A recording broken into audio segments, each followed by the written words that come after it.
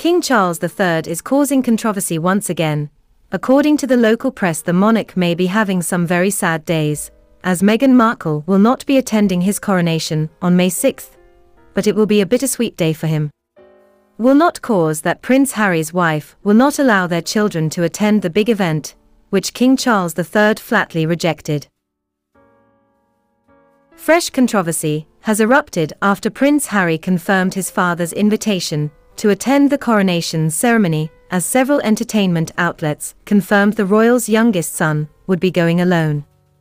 His wife Meghan Markle and their children Prince Archie and Princess Lilibeth will not be attending the coronation.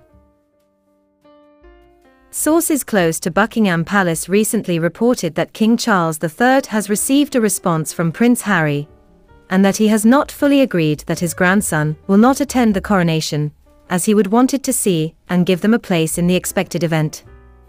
According to several media reports, the king also cried tears of grief after hearing this news.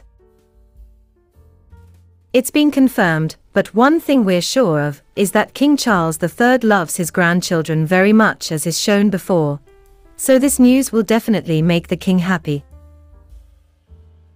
It has already been confirmed that King Charles III is working to reunite the royal family and reconcile with his sons Prince William and Prince Harry at Buckingham Palace, with the monarch downplaying many rumors and controversies.